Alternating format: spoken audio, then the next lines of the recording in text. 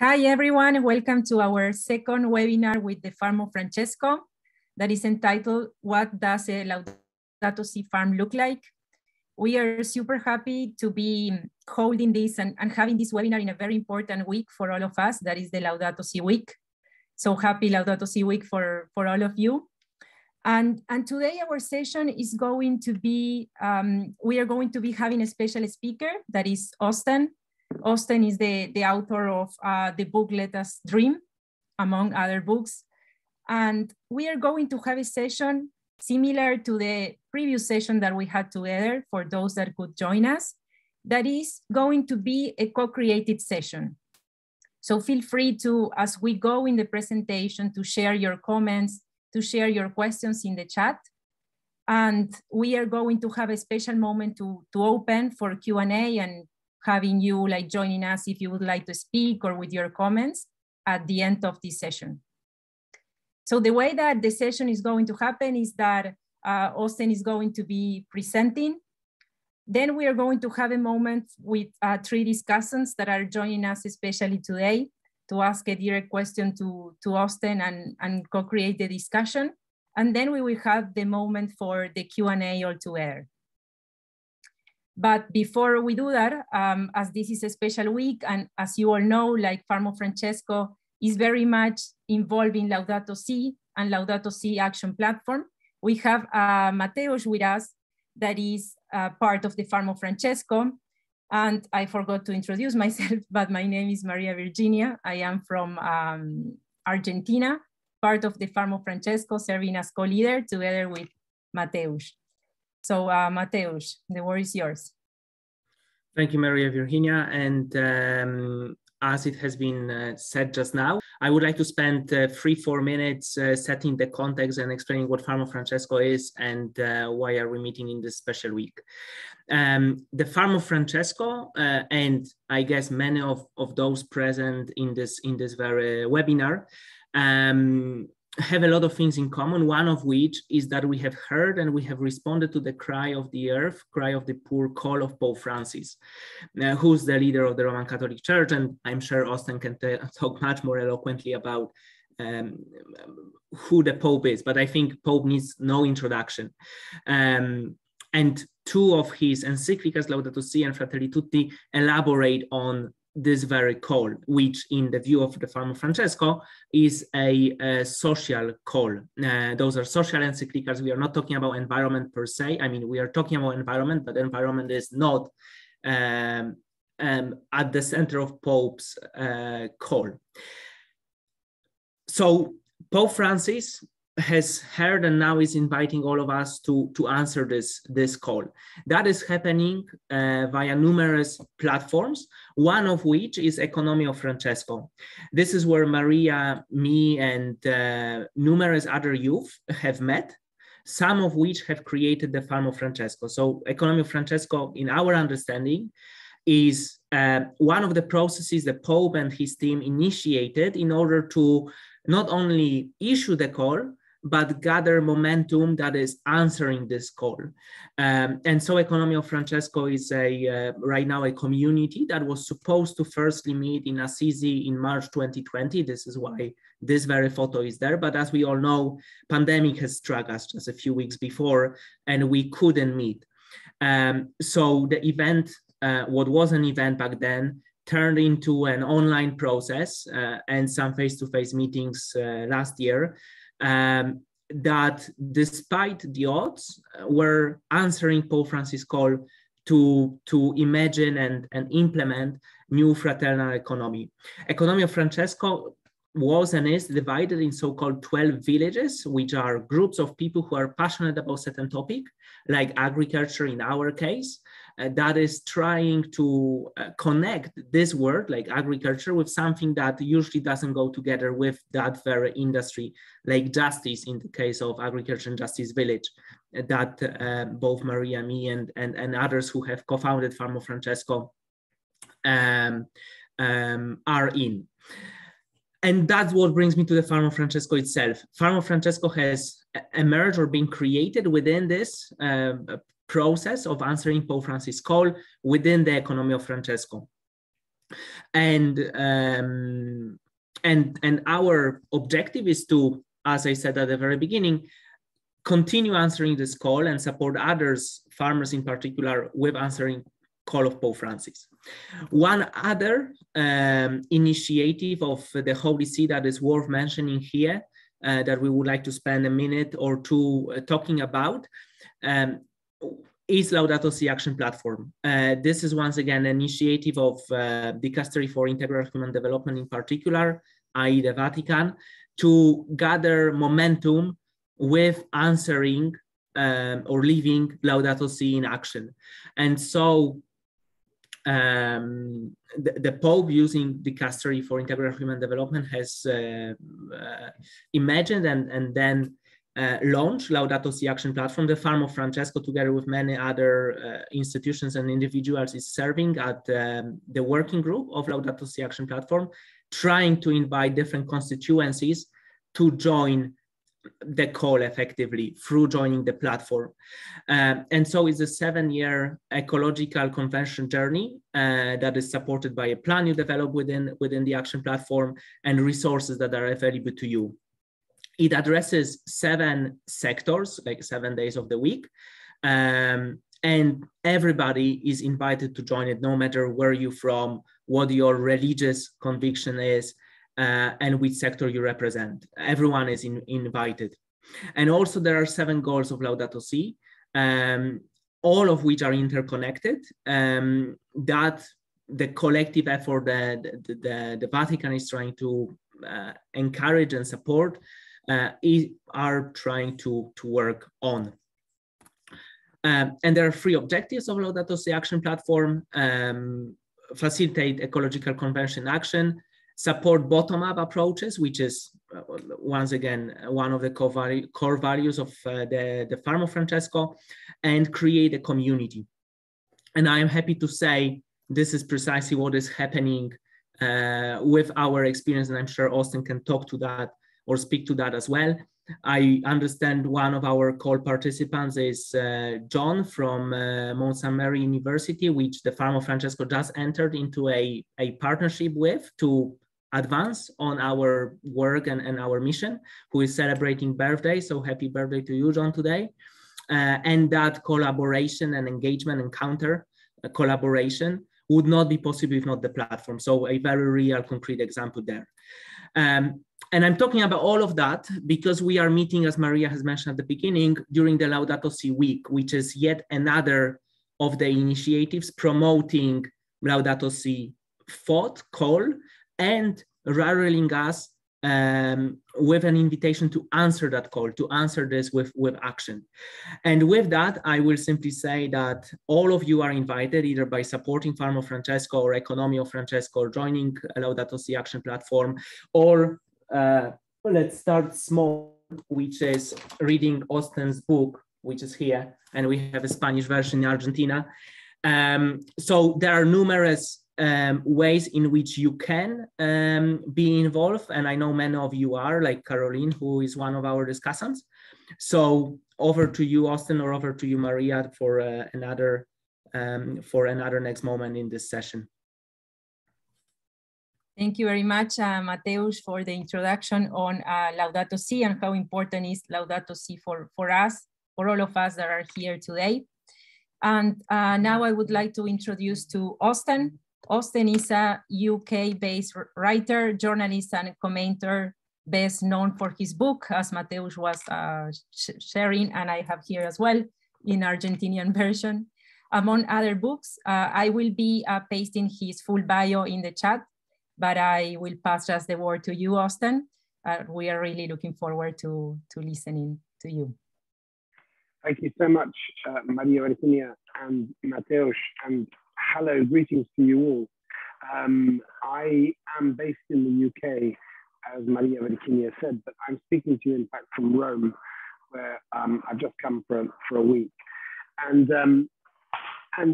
normally I'm in the UK, and I'm on a small farm, and it is a very small farm. It's only 15 acres or 6 hectares. We moved to the farm, my wife and I, just at the end of 2019. I suppose because we felt that we wanted to do something in response to Laudato Si, and we fell in love with this house and discovered that it had the land as well. And I'm just remembering to speak more slowly, because I'm aware that for not everybody, English is your first language. And just to explain, I live on a small farm, and I am learning how to apply Laudato Si. It is not a commercial farm. It is not making money, but it is helping to teach me a little bit about this question. Now, the topic today is, what would a Laudato Si farm look like? Austen, and let me explain. One moment that we are not hearing you super well. Like, oh, I'm sorry. Okay. Yeah, I'm not sure what I can do because I have this Wi-Fi. I can try connecting to my phone. Hang on.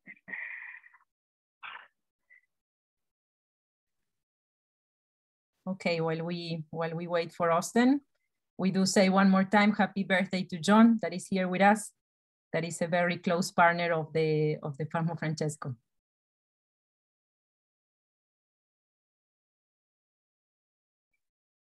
Oh yeah, that's a good idea. Could you like speak without the headphones, the AirPods? Because yeah, okay. I think he's reconnecting with us right now.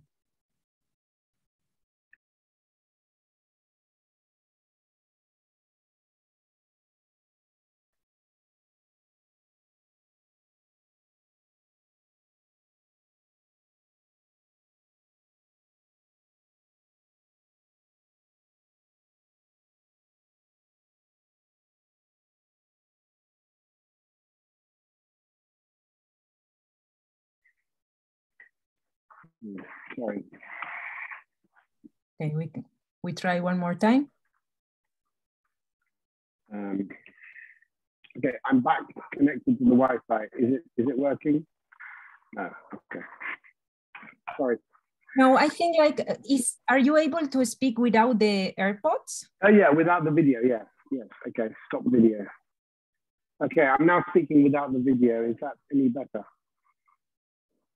It might be good to have the video on. Yeah. You want me to have the video on? Yeah, the video on, but can you speak without los audífonos, like without the AirPods? Without the AirPods. Oh, sure. Yeah. Yes. Sorry. Yeah.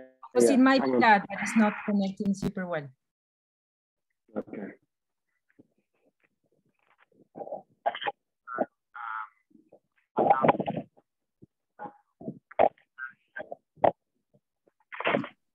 Okay, now it might work, but I think that in your computer, there is still the setting of the AirPods. Like maybe you have to, because we are still like hearing you from the AirPods.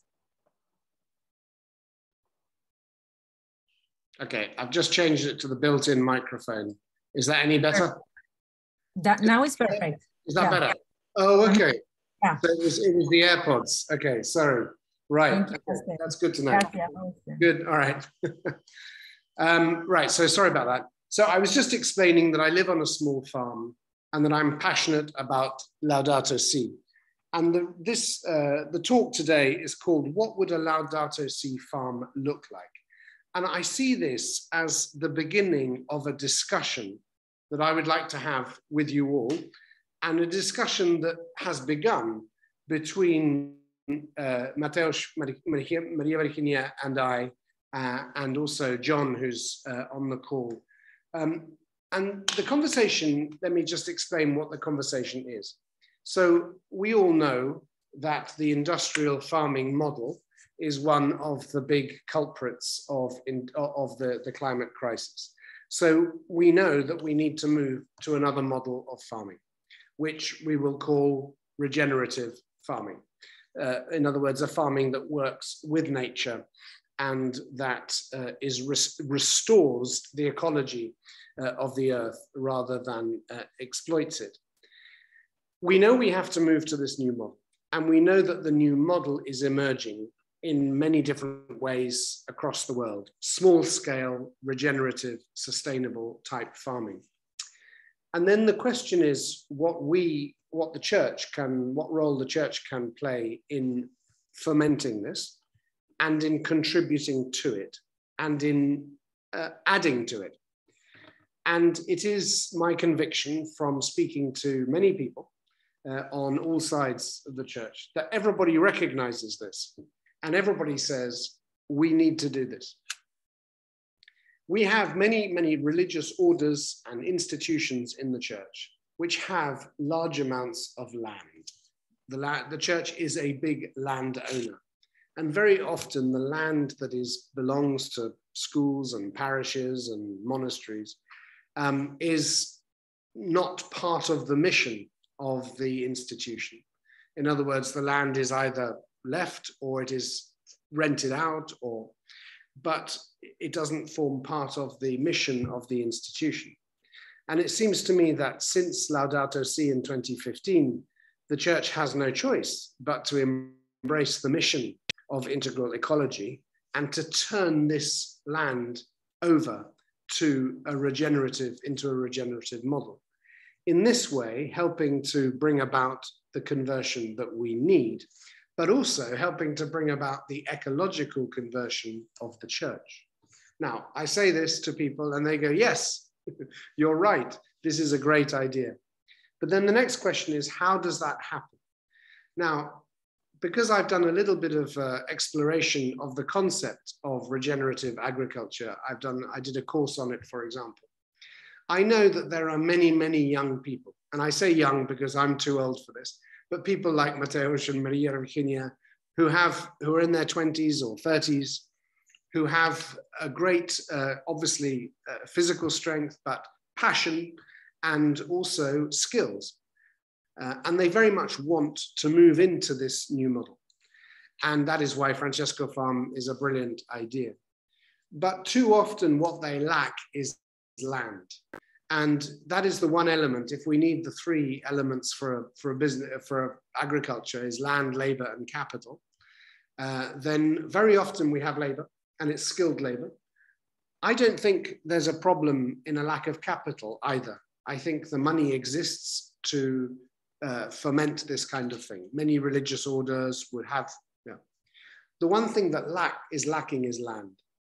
And I think in order to persuade the church to offer up that land for regenerative agriculture, we need to offer a model of what a Laudato Si farm would look like. And then having as it were, imagined that model, we can then begin to imagine what kind of scale this would be on, and then do business plans and begin to think about a model. Now, of course, a Laudato Si farm, a Francesco farm, is going to differ from country to country, climate to climate, situation to situation. But I think we can, if we together work on this, we can at least come up with a series of principles which would allow us to begin to do that. So I want to begin this conversation today at a very basic level. I will not be technical or complicated because I'm not very equipped to be so. But to set out what I see from my own reading of Laudato Si and Pope Francis's thinking, what a Laudato Si farm might look like. And I would begin, of course, with Laudato Si itself. And it is a document which, of course, is much, much bigger than a document about the environment. It's about how we live today. And it is about the relationship that we have with each other and with the created world. And this has been the great project of the Francis Pontificate, has been to regenerate the bonds which tie us to our oikos, to our environment in the deepest sense of the word.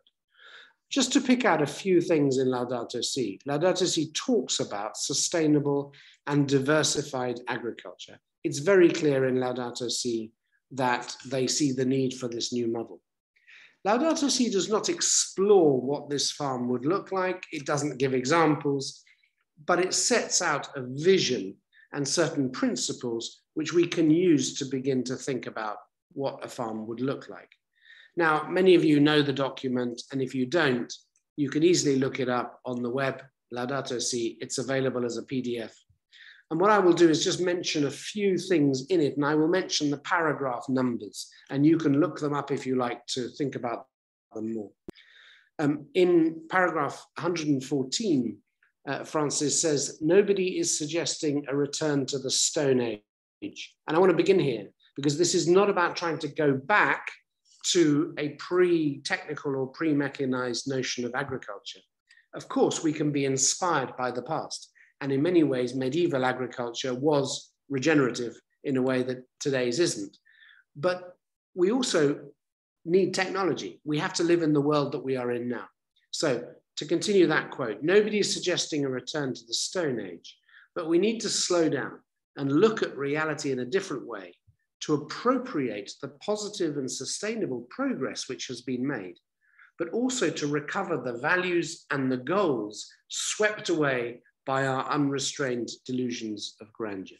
So let's be discerning about this. Let's take what's good in contemporary agriculture, all the advances technologically, but let's also be inspired by values which have been lost in the model of industrial farming. Actually, I'm not sure which paragraph this is, but it's early on. I think it's paragraph 9. Pope Francis mentions Saint Francis of Assisi and says that Francis of Assisi always asked that the friars left part of the garden, the friary garden, untouched, so that wildflowers and herbs could grow there, and those who saw them could raise their minds to God, the creator of such beauty. So we have here the idea that when we have a farm, or a garden in this case, it is a place of work, but it is also a place of contemplation. So that nature is not antithetical to agriculture, but the call is to integrate nature within agriculture so that we can contemplate and behold and learn from nature. In paragraph 34, Pope Francis talks about the extinction of species, which is a big drama at the moment in our environmental crisis. But he goes on to say that this is not just about the extinction of mammals and birds, but also that good ecosystems require fungi, worms, and so on. And that it's very important to have, for example, birds who are very, very important, bees, important for pollination. In other words, we need to have, I would say, it's clear, biodiversity, as much difference, as much diversity of the natural world as is possible to have. And there's a clear implication there about the need to build the soil. Paragraph 164 is a very famous paragraph talking about the need for a common plan for the world to take us through this environmental crisis, to accept that we are one humanity living in a shared common home. And I only mention this because he talks there about the need for a consensus to plan a sustainable and diversified agriculture. So that's the expression that's used in Laudato Si, sustainable and diversified agriculture. And he goes on to talk about renewable and less polluting forms of energy, a better management of forest resources, ensuring access to water, and so on. But I mention that paragraph because of that phrase, sustainable and diversified agriculture. In paragraph 180, he talks about improving agriculture, especially in poor regions, through development of techniques of sustainable agriculture. Okay, so there again, we have the word sustainable. New forms of cooperation and community organization can be encouraged, he says, in order to defend the interests of small producers and to preserve local ecosystems from destruction.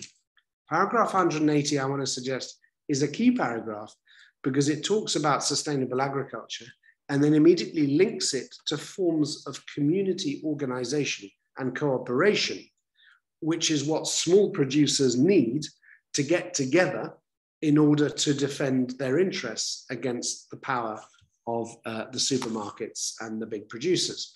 So we have immediately here the implication that a Laudato Si farm is part of a network, as Francesco Farm is creating, of producers who can support each other. Okay. In paragraph 88, it simply says that the bishops of Brazil have pointed out that nature as a whole not only manifests God, but is a locus of his presence. And I do think this is important, that farming that cooperates with nature is a farm which understands that nature is a locus of God's presence. There is an immanent presence of God in nature. Now, how that is so is, of course, in a way, hard to articulate.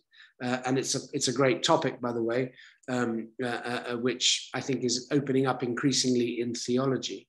But just to point out that that principle is there, that if nature is the locus of God's presence, then that necessarily affects how we respond to it. In 140, each organism as a creature of God is good and admirable in itself. So we start from the presupposition that we do not seek to eradicate organisms and species from our farms. Of course, we don't want all the slugs to eat all our lettuces. We need to control. And make sure things don't dominate. But we start from the presupposition that basically even nasty things like, wasps and so on, they all have their place, even if they might threaten us. They have their place, and we should give them their place. And then vitally at the end of that paragraph 140, he uses the word regenerative, and I want to pick up on this. He says, so when we speak of sustainable use, consideration must always be given to each ecosystem's regenerative ability in its different areas and aspects. And I want to suggest that more than sustainable, this is the key term for us, is regenerative. Because each ecosystem must have the capacity to regenerate itself. In other words, if our farming depletes, exhausts, and reduces the ecosystem, then it's bad. If our farming restores, regenerates, and allows the ecosystem to regenerate, then it's good or improve. Okay. So, and then the last thing I just want to mention is the question of ecological conversion, which forms, of course, a very important part of the encyclical in the last part, where it's talking about a spirituality that arises from all of this. And that here we have the rich, an ecological spirituality grounded in the convictions of our faith. And then Francis says, more than in ideas or concepts as such, I'm interested in how such a spirituality can motivate us to a more passionate concern for the protection of our world.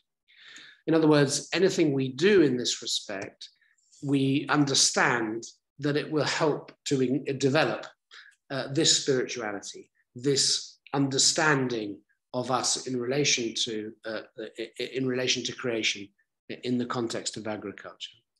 Now, I'll now, having just mentioned a few of those paragraphs, and as you see, farming is not a great topic. It's mentioned a lot. Agriculture is mentioned, but it's mentioned always in context of what needs to change. But we have the core of a vision contained there in Laudato Si. So I would suggest that the first and major principle of a Laudato Si farm is that it is what I call regenerative plus.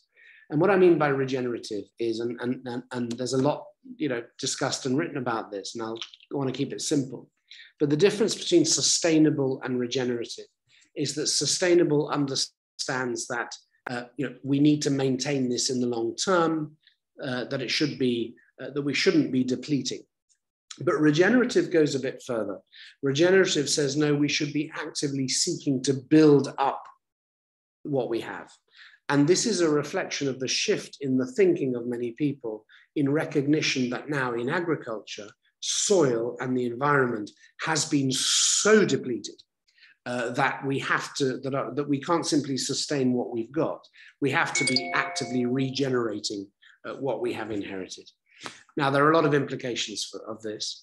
But just to mention that the term regenerative is a term that I think is now becoming increasingly common. Now, I've posted in the chat. It's too big to put in there. It's a PDF file of stories of people who have created in Europe regenerative farms on a small scale. This is nothing to do with Laudato Si. These are young people saying, we want to work with nature, we want to do this, and we want profitable companies, businesses, farms. So their stories, lots and lots of different stories, which I think will inspire you about how these businesses and farms have been created. And they all focus on this question of how we can be more and more regenerative. And it's something that we learn to do. It's something I've been learning on my little farm. You know, I do things and then I realize, no, there's a more regenerative way of doing that, you know. But it's things like this. It's about caring for and building up the soil. The soil is the most important thing you can have on the farm. A good soil is dark and moist and full of life. And if you have good soil, you don't need fertilizers. You don't need to feed plants. You need to look after your soil. And you do that by mulching, as nature does, by putting a layer each year at least on top of the soil of decaying matter, which regenerates the soil. So compost making is a huge part of any Laudato Si farm, making lots and lots of compost. Regenerative grazing strategies, a lot to be said about this. Have animals. You must have animals on a Laudato Si farm. They're essential because of what comes out of their back end apart from anything else. You know, we need their waste product. But regenerative grazing is about allowing the ground to recover after it's been grazed. And then, you know, so you move your livestock around. Policies on your farm to encourage pollinators, that's having bees. It's about having ponds, it's about encouraging birds, and it's about having wild areas of the sort that I mentioned earlier, fields given over to wildflowers. The key thing here is biodiversity. The more we know about this, is the link between regenerative agriculture and biodiversity is clear. The more diverse your farm is, then the more regenerative it will be. And that's one of the things that we have lost with industrial farming. Now, another thing that a regenerative farm does is endlessly plant trees and hedges, which is what we've been doing on our few acres. Every year, plant, plant, plant. They say where I live in England that the best time to plant a tree is 50 years ago, and the next best time is now. Plant, plant, plant, because our land has become so denuded of perennials that it has lost its capacity for regeneration. So plant trees and plant hedges, and insofar as possible, create, therefore, good environments for wildlife. The use of water, harvesting rainwater, understanding how water flows through our land using contours to make use of water, the best possible use of water. In general, this is about learning to work with rather than against nature, to understand more and more how nature supports agriculture, that nature is not our enemy. I won't say more than that because it's a whole complex area, but regenerative is the key word. And I say regenerative plus because I think what we need in a Laudato Si farm is all those principles which are well developed out there. But the plus comes in our own reflection on it and our own capacity to develop the regenerative element by constantly reflecting in the light of the gospel and Laudato Si on what we are doing. But a couple of other features which seem to me obvious. I've mentioned diversity. A Laudato Si farm needs to be diverse for lots of reasons, not least because that's more regenerative. So vegetables, livestock, grains, poultry, it's important to have that mix. The third question is really a very difficult question. I'm sure you will all have opinions on this, is about scale. And I think scale is an interesting question because there are good regenerative farms which are huge. You know, in other words, you can have a very big farm which is regenerative. I accept that. But in general, the best examples are fairly small scale. They are quite intensive, labor intensive. There's a human scale to this kind of farming. And again, it's not about avoiding machinery. This is not against technology, but it's a discerning use of technology. If all your farming depends all the time on big tractors, you cannot have a Laudato Si farm because the trees will be in the way. You know, the whole way you operate your farm will be antithetical to the regenerative principle. But of course, tractors are necessary, you know, but again, fossil fuels, the use of those, all that has to be discerned. But just to say, I think the question of scale and technology is an issue which every Laudato Si farm needs to face and needs to discern. And getting that right balance, I think, is important. And then I would say also, the connection with the community is vital. A Laudato Si farm must be connected to the local community, have an open gate policy, as they call it in the regenerative world, so that people are coming to the farm to buy their food, and they see how the animals are treated, and they see the example. So this is the witness element. A Laudato Si farm must be a witness, and it can only be a witness when it is connected to the community. And that implies vegetable box schemes and other kinds of schemes which allow local people to engage with and benefit from organic vegetables, good organic vegetables, and to engage them in the process, because part of the problem is that people increasingly have no connection with the world of agriculture and farming. And most industrial farms are completely inaccessible to the general public. You would not want to go in there. Whereas a Laudato Si farm needs to be inviting, it needs to be accessible, and therefore linked to the community. And then finally, I would just say that there's a vital part of a Laudato Si farm, which is clearly missionary. It exists, as it were, as a mission to the world. Of course, it needs to be profitable. It needs to make money. But that is part of the sustainability of the enterprise. We need to think about sustainable businesses. But they are essentially missionary in that they exist to show another kind of a way of being. And that means that necessarily a Laudato Si farm will be subject to scrutiny. People will look at it and want to know how it works. So I think this missionary dimension of a Laudato Si farm is very important. Be clear about your values. What kind of a work ethic exists? How are decisions made on the farm? Farming is always hard work. It's very hard work with long hours, always. And that's good, because work is good. And so, but how do we understand work as cooperation with the creator, rather than a work ethic which is all about being driven? What spaces do we give for contemplation? What spaces do we give for reflecting on what we do in the light of the values that we stand for? So this last aspect, I think, is very, very interesting. And I just want to mention here, I don't know whether he's with us, but is Father Emmanuel Katongole here? No. Okay. Well, I just want to mention that there is some great examples out there, and there's one in Uganda, and it's called the Bethany Land Institute. I'll put the link. And they have thought about this, and they have produced some values, and it's very inspiring. So I think this conversation, which hopefully is beginning here, we can bring in partners to this conversation, people who are already doing this in different ways. And I'm sure many of you have some examples. But this is really just a way of beginning that conversation. And I'm delighted to be able to do that with you. Thank you.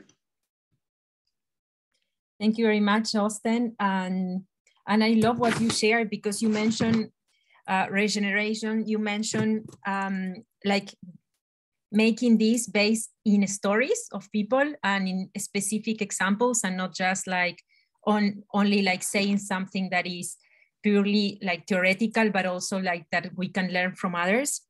I also love what you said about like common plan for the world, because like this, we cannot do it by ourselves. We have to do it in a common way, in a common answer that is discerned. And that is very much what we want to do in the places like this today and this week in particular. Like we want to co-create with others, and we believe on doing this only if we do it in a common way and together. and with the local communities and learning from those that are witnesses, and also like hoping to be witnesses as well, or like for other people. So thank you very much for everything you share. I did share the link of the Bethany Land Institute in the chat, and we are already getting questions. But before opening the Q&A, we have our discussants here today. And I would love to start with Salvador Padilla. He is from Mexico. He's a young economy, and very recently he started a project in Mariapolis, El Diamante in Mexico. Mariapolis that is part from economy of communion. And he is building an ecological conversion with the farmers there that were already farming in the region, and is currently studying economy and territorial development. And last but not least, super important, like we know Salvador through the economy of Francesco, and we are exploring to build one of our Farm of Francesco farms in the region of El Diamante in the Mariapolis. So we are like working in this process together. So Salvador, the word is yours. Thank you, Maria Virginia. I'm very grateful for being here with all of you, and with Austen too. I think that the Christians cannot remain indifferent in relation with all of the social ecological problems. It's our responsibility to contribute to this positive transformation of the temporal realities, economics, the politics, education, culture, and whole society. And we have the inspiration in the life and the teachings of Jesus and the church tradition, in particular with the Pope Francis. He has given much emphasis to these issues, and he wants to go out to the peripheries, not only the center of the power, but work with the poor and for the poor. Austen, first I want to ask you a question about the agro sector. I identify two great sectors, the peasants and the agro-industry business. And there are a lot of particularities, but we can identify some general patterns. First, in the peasants have a small extension of land. The production is more for subsistence.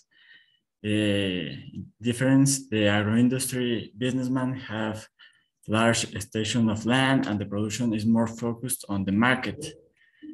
We can find similarities because both sectors are more increasingly dependent on external inputs, synthetic fertilizers, herbicides, insecticides, and remain the precarious labor relations and suffer serious environmental degradation in their territories.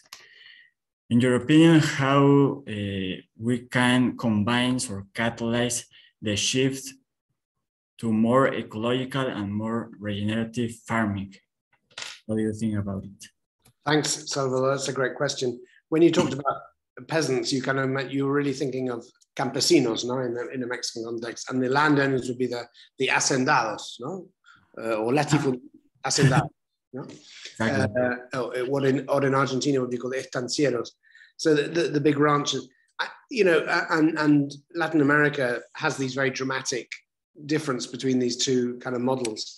In England, we also have increasingly bigger and bigger farms. So the drama of the last 40, 50 years in England and in Europe is small farms, often family run, have been closing, and because of economies of scale, and because effectively of the supermarkets. The supermarkets have this incredible purchasing power, and so the small farmers just simply can't compete. Now, I think that, so the big question, I mean, my neighbor in England, who is a big farmer, well, 300 acres, and he's a big potato and wheat farmer. And he says to me, look, we've been told to grow cheap food, in very large quantities. And the world is not yet ready to pay more for its food. And I think he's right. So I think, we are having a shock at the moment because of the prices as a result of the Ukraine war. And I think food is going to become more expensive, and there are going to be shortages and so on. I think all this is inevitable, the industrial agriculture model will last. There's no question.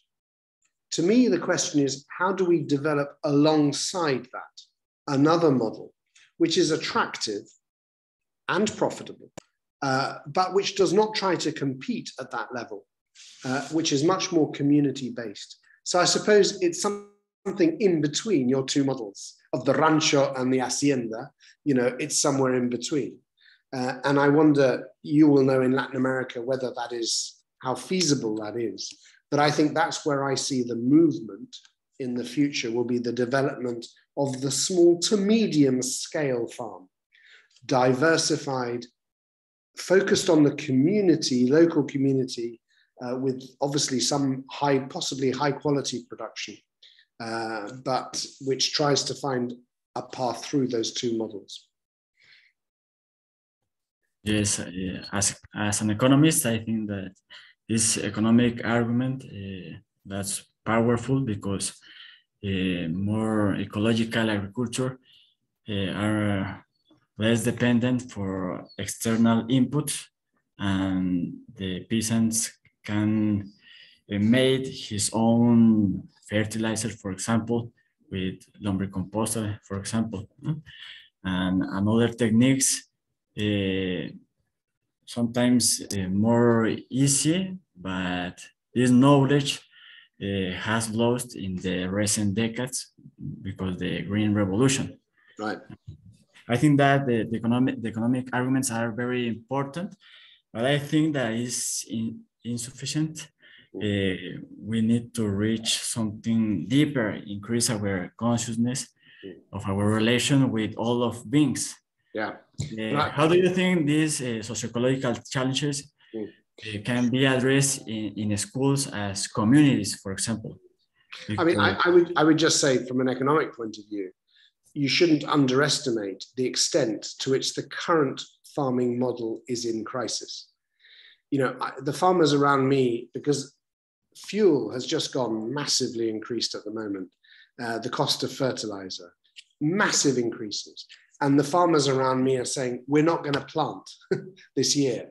You know, we're going to reduce our production, which is crazy because prices are rising. But they're saying we can't afford to take the risk because the huge investments that are involved with that model. In other words, I suspect that as we have a more unstable world economy, I think the big industrial farming model is going to be more and more in crisis. That's all I'm saying. Don't underestimate that element, you know. Yeah. Finally, I saw that you know about the Mariapolis, the movement folklore. I'm here in the Mariapolis El Diamante, near of the city of Puebla. If you want to visit us, you are very invited. We are I love Puebla. Fantastic. We are co-starting a community process of ecological conversion in line with Laudato Si and Fratelli Tutti too. What recommendation do you give to us? Because I think that it's not only the Farm of Francesco Laudato Si farm, but we can think something like a Laudato Si village, the Mariapolis, like a Laudato Si village. What do you think about it? I think it's wonderful. I'm a great admirer of the Mariapolis and the economy of communion. And I think to the extent that you integrate ecological principles into your broader vision of an economy of communion, I think that's really powerful, very, very powerful. I think the links, increasingly the church, I think is beginning to make links between this ecological framework and a church which is more synodal and more fraternal. And this is what becomes, I think, increasingly the witness of the church in the contemporary world. And you know, if you can have a place which you can actually visit, where you can, se puede palpar, no? You can actually feel that this is going on, I think that becomes a very great witness in our world. So I would love to hear more about it. Okay. Thank you very much, Salva. And I hope to visit the Mariapolis too one day. So now, let me introduce our second discussant. She's Caroline. It's a pleasure to finally meet you because we have exchanged some emails. She has done several advisory roles in law, energy, and finance. And she's the founder of Vivas, if I'm pronouncing that right, that has the goal of supporting the social and solidarity economy. She's currently advising and investing in regenerative projects in the area of agriculture, food system, education, arts, inclusion, and media. Thank you very much, and the word is yours, Caroline. Thank you, Maria. Thank you to everyone, and it's a pleasure to be here. I suppose I wrote down some notes during the different discussions, and one of the things that kept coming to mind was the concept of land as mother, and how do you pay tribute to your mother? And I really like this concept of regenerative plus. And I suppose one of the things that I'm interested in is how do you create a place that's welcoming and a place that is conducive to transmission of values? And I think that having spent time in nature in the US, I spent time near Woodstock, New York as a child, where, having spent time in land, and the things that sort of strike me are, you need to have presence of family, you need to have presence of nature. And for me, what was really important during my childhood was the presence of music. And how do you create a farm that's not only regenerative from an economic, from an environmental, from an agricultural perspective, but it's also regenerative in terms of cultural capital and human capital. And I think, having seen, this concept of land as mother and a place of transmission, what place do we have for transmission of art, of culture, of heritage, of sort of, collective values and sense of honoring our ancestors. So perhaps I'll pause there. Wow, yeah, no, absolutely. And this is why I keep thinking, and this is just an intuition, but I can see in my mind a monastery or a convent which has declining numbers, and they want to somehow pass on that legacy. By the way, I've just been today in Rome with the religious, what's called the Union of Religious Superiors here, representing, 800,000 religious worldwide. So it's fast. I've had some fascinating conversation, and they have actually a project within the USU, which is how to manage the handover of these institutions and their properties. And the big question is, how do we continue the charism of our foundations, but no longer with the vocations that we used to have? And it just seems to me what you're articulating there is a vision of a religious community. In other words, a community inspired by Christian values, which puts great emphasis on family, a healthy, good environment for families to be raised in, which also puts a big emphasis on, reading and on culture. And I just say the image in my mind is that there's this small body of aging nuns, and around them, are these farms, or a big farm, maybe, who knows, in which people can be doing this. That's the image in my mind. I don't know whether that's helpful. Do you see that, why I want to start this conversation? Because I think what they need, what the orders need is, people like you to go to them and say, I have a dream. I have a dream. This is my dream, but I need a place. I need the land, and I need the support also of you and your tradition and your stability. Now, one of the questions that I ask is, who owns this farm? How is it owned?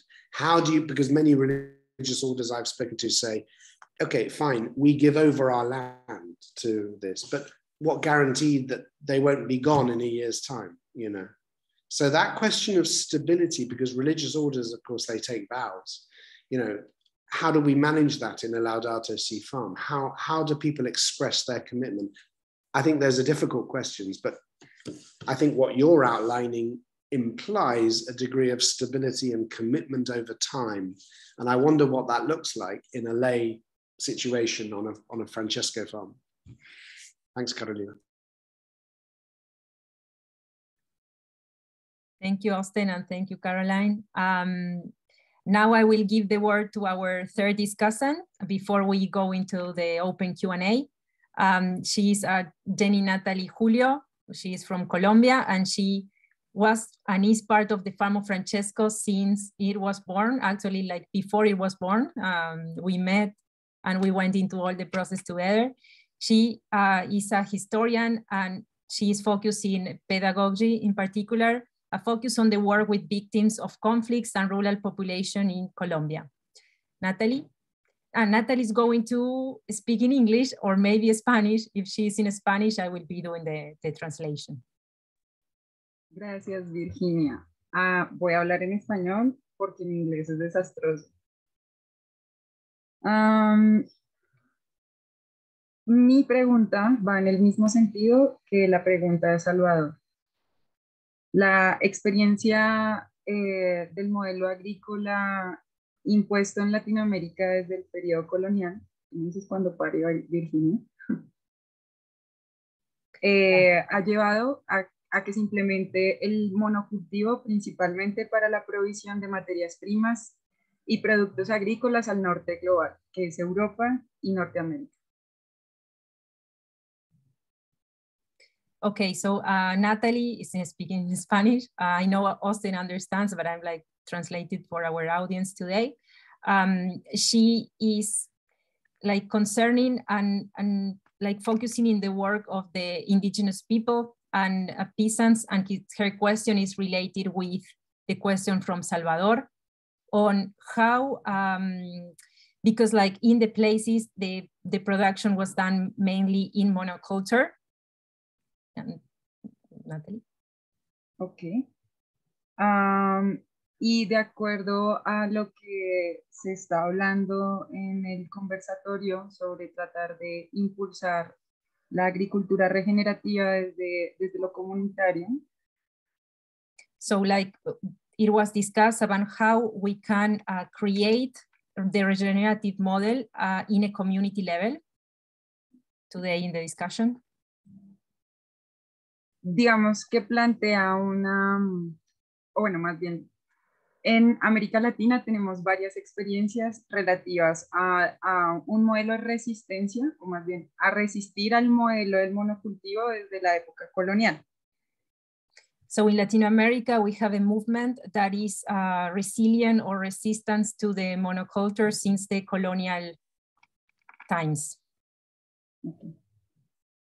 Sin embargo, el hecho de que existan pactos macroeconómicos como los tratados de libre comercio. But considering that there are like global pacts of fair trade, pacts in a global level.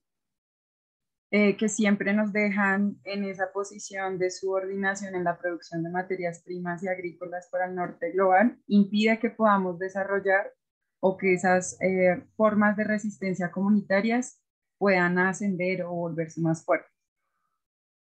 That force us to live and have a model that is subordinated, if that is the right English word, to the global north model.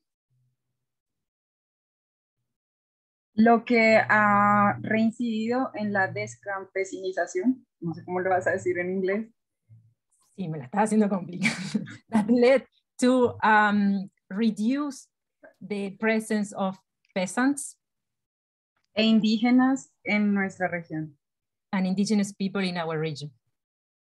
La pregunta es, ¿cómo las personas como ustedes que desde el norte global están trabajando en la agricultura regenerativa pueden ayudarnos a nosotros y a nosotras en América Latina para fortalecer los procesos de resistencia campesinos e indígenas que también caminamos hacia la agricultura regenerativa? So how do you that are working in the global north can support us in the global south to support the indigenous communities and the resistance that they have in working in several ways that are forced from the global north in a way that we can live in the global south regenerative agriculture and put that into practice? Wow, so a small question. the first part of the question is about the dependence of Latin American countries on single exports of agricultural products, which in turn, of course, conditions that macro industrial farming model at the expense of small-scale cultivation. So the question is how you can build up the relative power and strength of the small-scale farmers. And I guess the question is that the strength of that sector must come necessarily from its own capacity to generate a diverse range of products which have a demand. And the experience, I think, of regenerative agriculture on a fairly small scale is that the products are bought by people who increasingly value organic food, because they want to know where it's come from and they want to know how it's produced. Because people are increasingly aware that the food that we buy, which has been grown in bananas in Colombia, which have been transported across the world in refrigerated ships, by the time they're on the supermarket shelf, have a very low nutritional value and they don't taste very good. And that's true of most of the products in supermarkets that are imported. And I think people increasingly are saying, we need our tomatoes to taste great. Now, for that, they need to pay more, and they do pay more, So there is increasingly a market of people who appreciate the value of good food. And I think that's the answer to your question, that for export as well, I think, products which are really well produced and organic, you can charge a higher price for them. It'll be a much smaller scale production, but if it's profitable, it helps to build the sector, And I think, just to repeat what I said earlier, I think in part, what I would say is we can't resolve the macroeconomic questions. We can't change the big models of production and export overnight. They're not going to change overnight. But what we can do is build up the strength of that sector. And the last part of your question is how regenerative agriculture in the North can help. Well, I think you're talking about networks of solidarity, and you're talking about networks of exchange of ideas. You're talking about a more networked, and that's what Laudato Si was saying, when we need to network, and the church can help to bring together small-scale farmers in such a way that together they represent a substantial and quite powerful body. And I'd say that's about community organization. And I think that's what the church in Latin America does really well. And so I can imagine that the Farm of Francesco network and similar networks become in the future an important vehicle for sharing, transmission, and solidarity between our continents. Thank you, Natali. Quiero agregar una sola cosa para ir un poco más allá. Yo tengo la sensación de que en espacios como este podríamos también plantear, de la misma forma solidaria en la que lo plantea nuestro ponente, generar relaciones comerciales entre cooperativas de consumidores en Europa y cooperativas de productores en América Latina. Es algo que creo que se puede hacer y que les invito a que también piensen desde sus lugares y sus trabajos y sus roles. Sí. Y ya se está haciendo, it's already being done with what's called the trade craft networks here. So, the churches often get together and buy products which they know are paying a just price in Africa or in Latin America. And these same networks can be expanded, absolutely.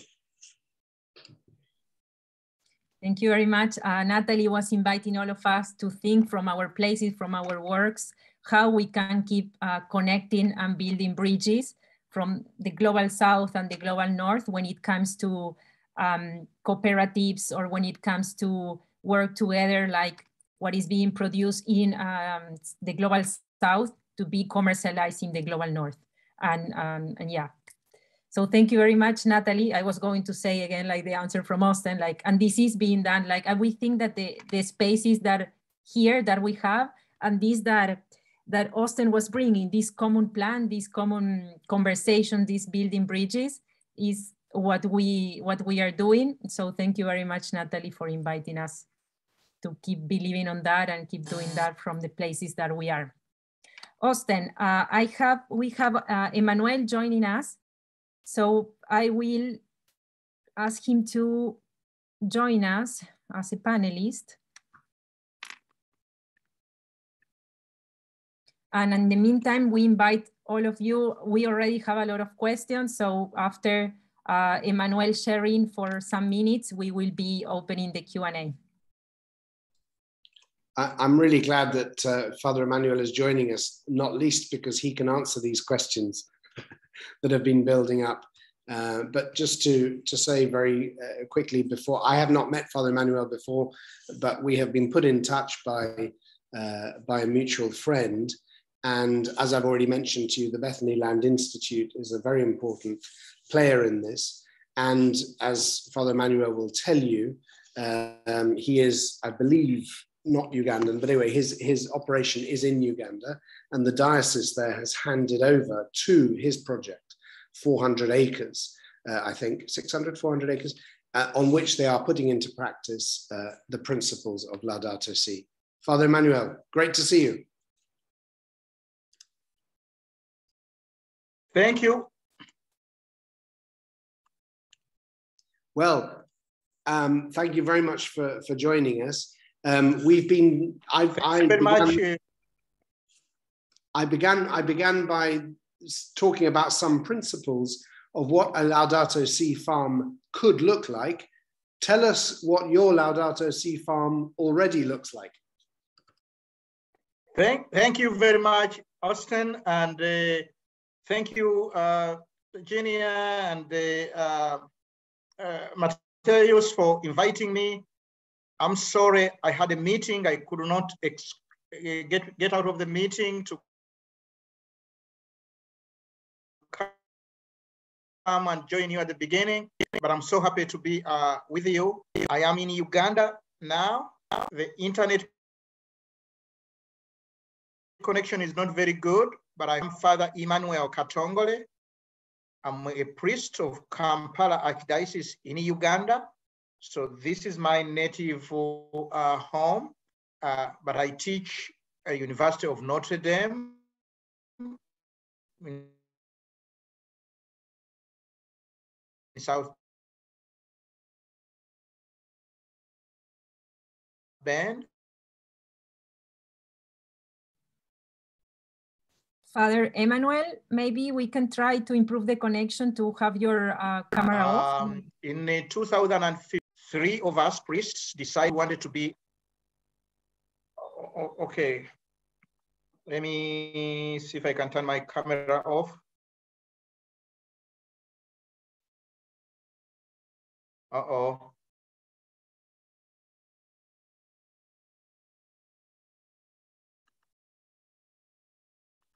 Is that working better? Yes. Let's try. Is that working better, I think? I think it is. Carry on. Okay, so in response to Pope Francis's invitation, 3 priests came together and we wanted to be an education program that Pope Francis was calling for to cultivate and nurture the spirituality and the practice and the vision of integral ecology, working with young people in the rural community where over 65% of the population live. And there they live on and off the land. One way we said we need to do that is to encourage sustainable agriculture, which is really about caring for the soil and the land, and in a way responding to Genesis chapter 2, verse 15, if you care for the land will care for you. So it's grounded within this biblical vision of caring for the land. And so we call our young people caretakers. They spend 2 years at Bethany Land Institute engaged in this practice of caretaking. But also we know that taking care of the soil, of the land, is connected to the environment. So there is a big ecological dimension to our work, and at the same time, an ecological, an economic dimension. We talk about 3 E's: education, ecology, and economics, and how they need to go together. That's the kind of the integral ecology. We use the stories from Bethany to provide us with a kind of spirituality and glue to this program.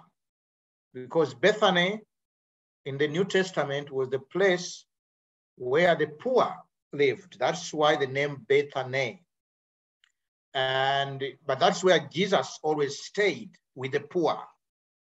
And so we wanted to use that story to show that God lives among the poor. And when God lives among the poor, great things happen. And so we use the story, for example, of Mary, the sister of Martha, who was always at the feet of Jesus, listening, learning, and becoming intimate.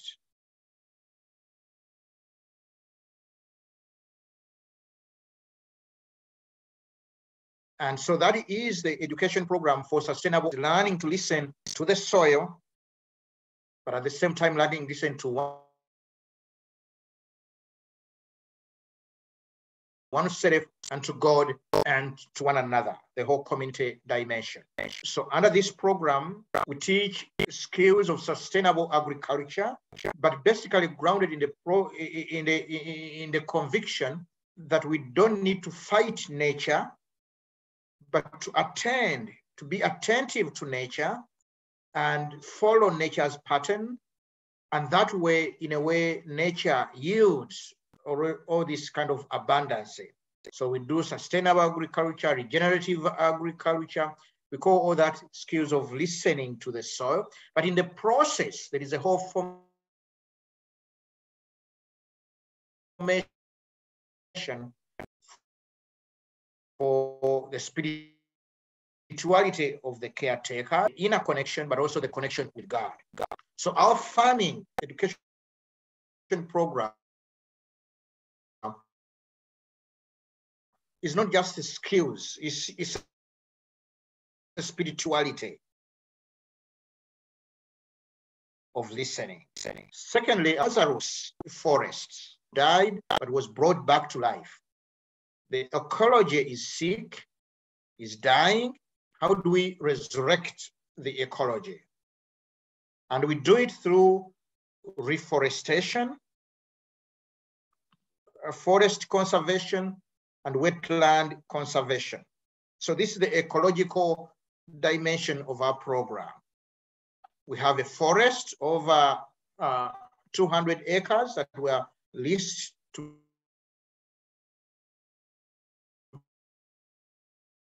BLI by the diocese, the natural forest. So we do use the ecological dimension. Our goal, 1 million trees by the year 2050 at Bethany Land Institute and throughout the community. So we use that as the education program. We call that Lazarus. We use these images and names because they stick to people, but also they kind of draw us deeper into the biblical spirituality.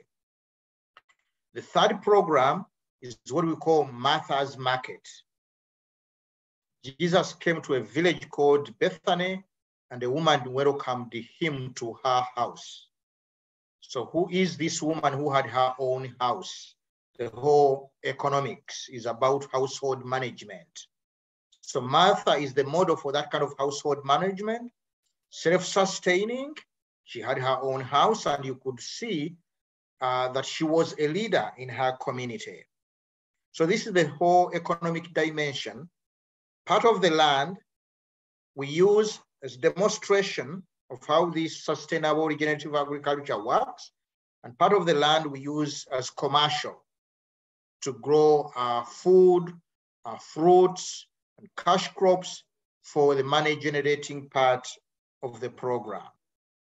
But also the caretakers, each one is given a plot of land where they experiment, and whatever they grow, they sell and put some money aside. As part of the program, there is also a microfinance credit as part of the Martha's Market that is run by the caretakers themselves. So there is Mary's Farm, Lazarus Trees, and Martha's Market.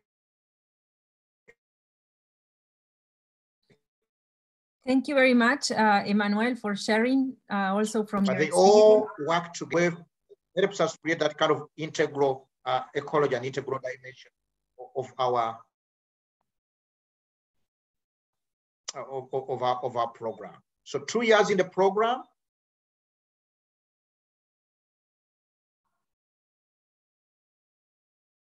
Then when the students graduate, they go home, farms of regenerative agriculture, and then they become teachers.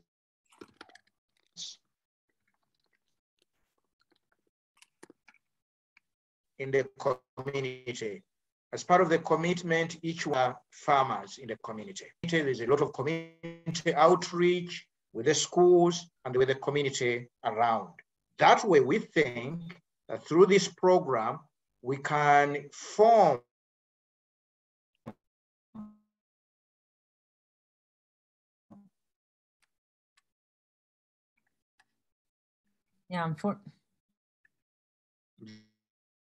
these leaders, caretakers, in a way, make our villages flourish of the rural communities through regenerative.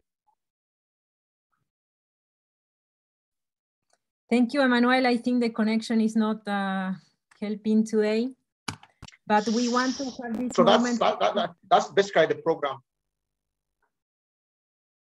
Yeah, okay.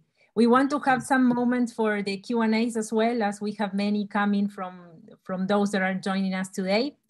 So we will have this moment of this less than 15 minutes for that. First question we had from Carolina. Carolina, would you like to open your microphone and ask your question?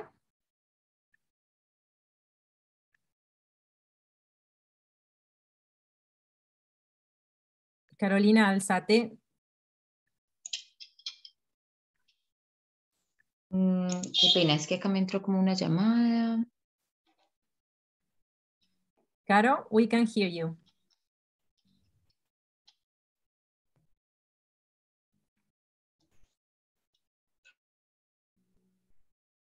Okay, I don't know if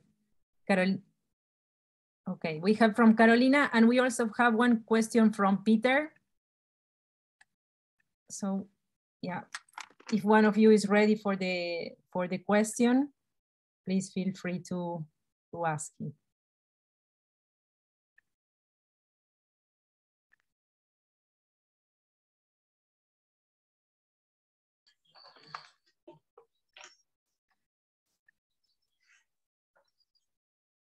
Okay, Caro is telling us that she cannot, but I can read her question. So Carolina was asking us, dear Austen, for what you are mentioning about biodiversity and regeneration, have you met agroforestry in the North? I only know them in the South, Latin America. Do you think is a possible technique in other places? I believe that agroforestry is increasingly being used in Europe as well. I don't know a lot about it, but for those who are unfamiliar with the concept, as I understand it, it is essentially growing crops between rows of trees, so that you're bringing together these two concepts, agriculture and forestry, together. And there are some great examples of it, but I suspect Father Emmanuel will know it much more because he has a forest there in Uganda.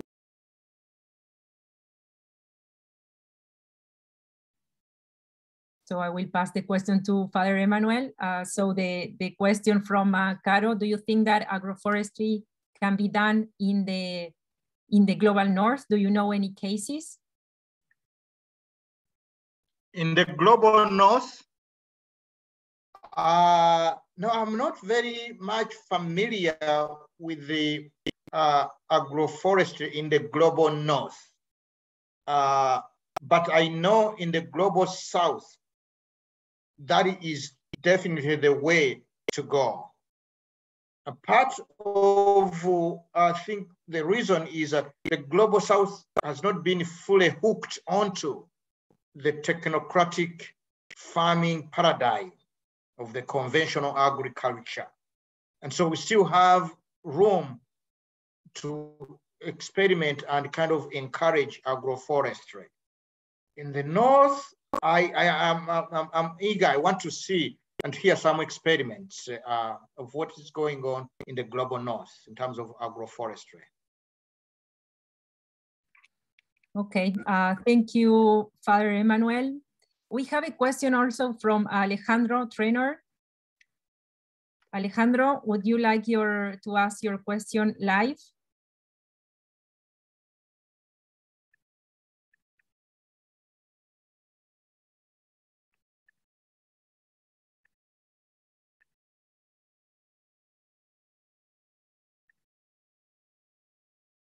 It takes some time until like the microphones are being on.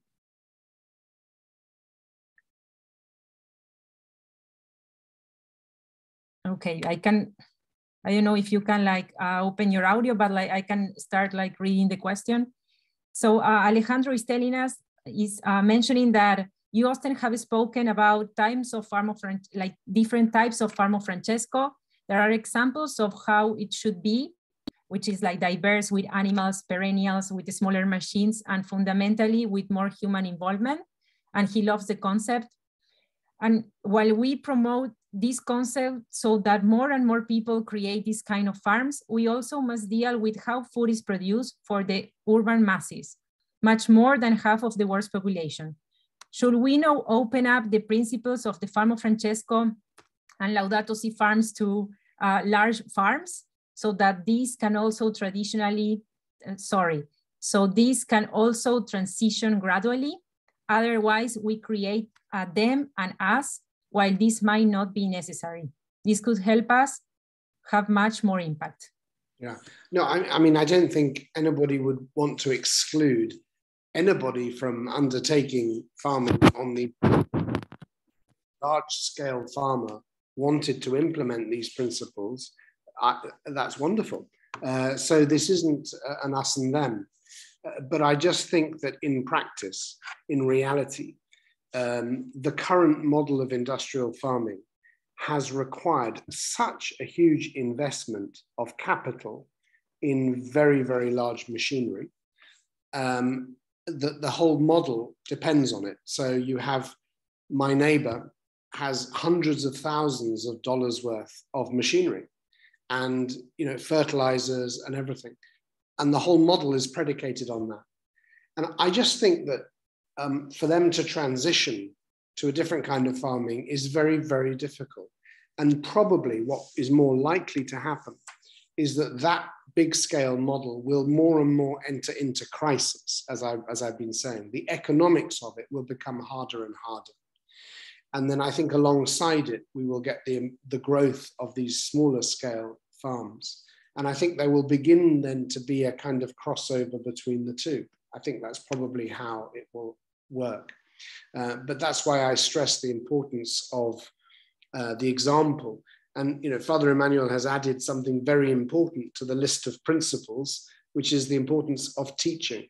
We must teach these skills to the next generation because people, at least in Europe, increasingly don't have the skills. Because farms employ very few people. In the United Kingdom, fewer than 1% of the working population is employed in agriculture. It's an amazing figure. Everything's done machine, robots. It requires very few people. And so, yeah, I think it's going to enter into crisis. Thank you, Austen. And also to Alejandro, as a reminder, if he wants to open his microphone, he can. He's allowed to do so. So Okay. I'm very sorry. I had to take an urgent call earlier. That's why I had to be absent. But I have heard what you were just saying now, Austen, and I agree with you. I am involved in agriculture, and I'm working with large-scale farmers across Belgium, UK, and France, and some other countries, with an intention of enabling them to adopt regenerative practices. I agree with you that the model is in crisis. I think many farmers agree with you. But the thing is, you know, there is a world, there is a scenario where that crisis happens, they stop producing food, other people are not fast enough in catching up, and then we have a massive food crisis. So we need to somehow guide that transition.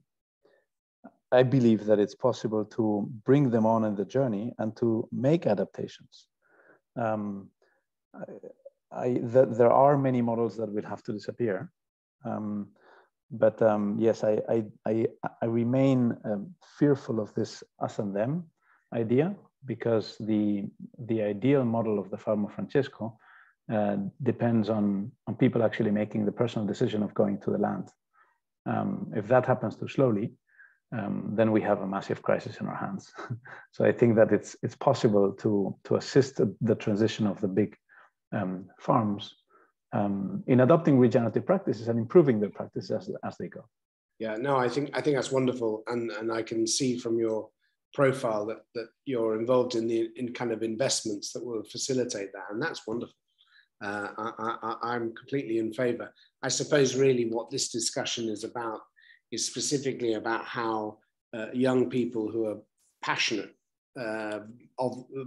with the vision of Laudato Si can begin to create models that are attractive and which teach, because that's in a way what the mission needs to be. But I think separately, all sorts of things have to happen. What you're talking about, we need government policies that help to shape this.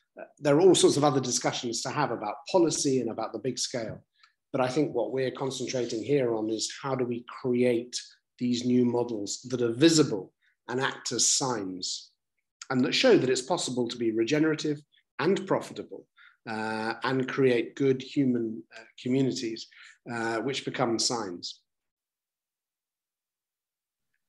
Thank you very much, Austen and Alejandro. And as we have only 3 minutes left, we are like, Emmanuel, I see your hand that you want to share something. So like, please, if you can like be brief, and then we will wrap up and close the webinar together. One brief comment I wanted to add to what Austen was saying about regenerative agriculture, especially from the global south. One dimension that I see at Bethany Land Institute is how the young people are also involved in recovering indigenous seeds and indigenous varieties that have been on the verge of extinction, as they kind of really feel the assault of this huge, big industrial farming machinery and pressure. And there's been a lot of, in a way, excitement about, in a way, preserving and recovering those native indigenous seeds that are more resistant to pests, to disease, to pests, but also in terms of adding nutrition value. So adding to the kind of the food bank with all these sorts of local varieties, I think that is a great contribution to humanity and the way forward. Thank you very much, Father Emmanuel. And then I will give the word to Austen to say a final words on this second webinar that we are doing in the Laudato Si week. That is, what does a Laudato Si farm look like? Well, thank you. Thank you again, Maria Virginia and Mateusz, for hosting this. Thank you to the Farm of Francesco. Thank you to Father Emmanuel, who's given us a wonderful example of this happening, and so many different contributions that have been very important. I want to end just with this question. Who is interested in pursuing this conversation? Who is interested in drawing up a model, a business plan that begins with these principles? I think it's a great project, and I'd quite like to know if any of you would like to take this on. And if so, please count on my support, and I would love to help in any way I can. But I want to suggest that this is the action that should flow from this.